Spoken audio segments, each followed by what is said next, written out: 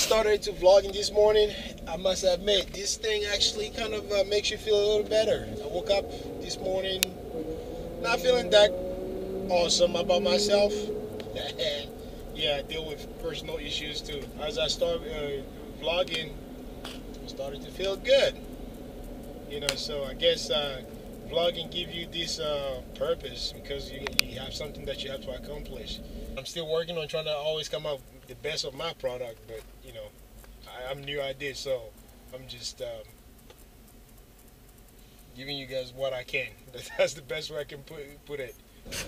So far, favorite vehicle is what I'm driving right now, beside the M3 or E46 M3. Yes, I love BMW, but I'm not a douchebag, okay? Let's get that out of the way.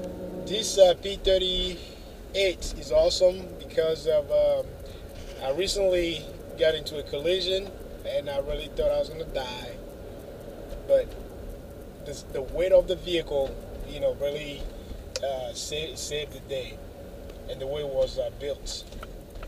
Even though it takes so much gas because of the weight, I saw the reason why, you know, it is important, you know, to have that side. The vehicle is definitely well built because I was going about 55 miles when I drifted off the highway and hit the guardrail.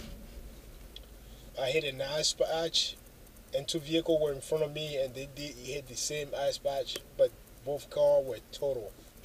So I feel sorry for them, but I just gotta remind myself that, you know, this car is a decent car, and it's gonna be in the family for a while.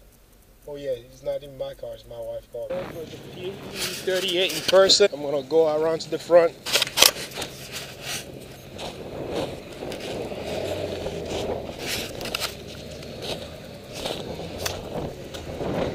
'55. There was no mechanical damage to the vehicle at all. I was able to drive away, of course, after the police showed up. I could have driven away, but then that'll be hit and run. Anticipation for the new year. I'm not really anticipating anything. Surprisingly, I'm just like going through the motions right now because of, you know, I still got my goals. You know, I'm not gonna make any new one. You know, because even though we tend to think that, you know, starting a new goal at the beginning of the year will change something, let's be realistic. It's not gonna change anything. So. My own personal opinion is to keep on, you know, stacking up on my goal, accomplishing them, and then going on to the next one. But I'm not gonna just like make an ultimatum to start something on 1st of January, which may not last that long. So you know, let's stop lying to ourselves. You know, you can make goal any day of the week, make any plan, any day of the month. You know, any day of the year or whatever, and then stick to it. The whole point is learning how to stick to it.